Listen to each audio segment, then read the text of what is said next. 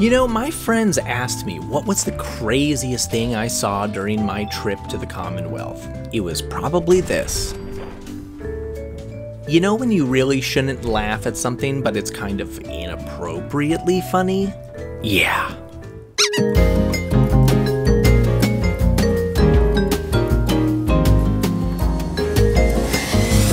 Have you ever visited the Commonwealth? It is a real treasure of a vacay spot that lovingly showcases rich historical landmarks. And oh, look at this! A leftover tank from the war! Kids love to play on the tank. Bring them along, maybe they can get it started up again. Believe it or not, much of the Commonwealth is still rather livable. And look at that, it's just like Yellowstone, except, you know, safer. It's a cool place. I mean, look, I think there's a rave going on down there or something. But sure, some people are a bit negative towards the idea of an apocalyptic wasteland where the only rule is to survive and the only currency is violence. But I don't know, guys, I think it beats waiting at the DMV or paying taxes.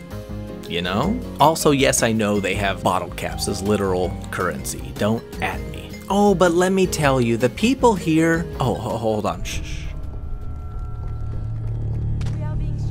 The people here that are still people are really down to earth and quite honestly, just a lot of fun to be around. My back hurts, my feet hurt, everything hurts. Haha, classic Shelly. I think that's her name. Now, I don't want to dissuade you from visiting the Commonwealth at all. I just think that you should be prepared. Everyone knows that if you travel somewhere humid, you gotta pack the bug spray. And you know what? The Commonwealth has some big bugs, so I'm packing the good stuff. You see, visiting the Commonwealth isn't just about the chill atmosphere and the beautiful sunsets.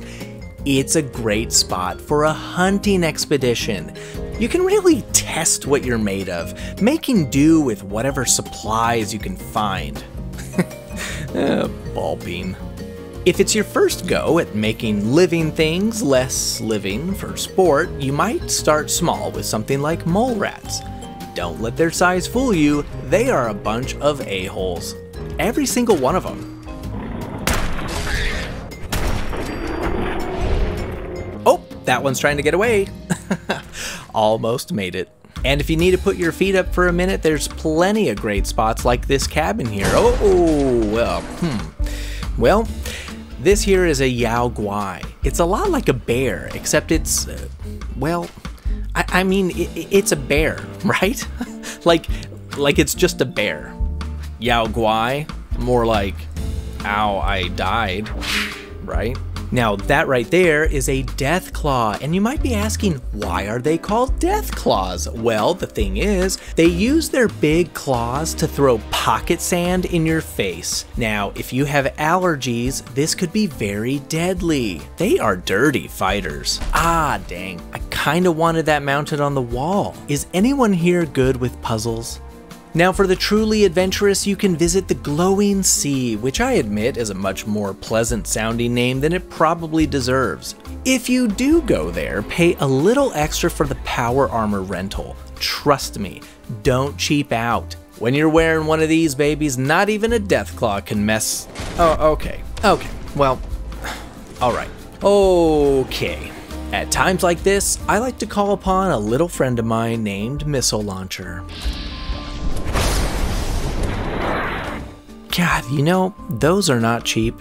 Well, before I leave this extraordinary location, a local recommended I check out one of its historic churches. Sure, why not? What harm could come from visiting a church?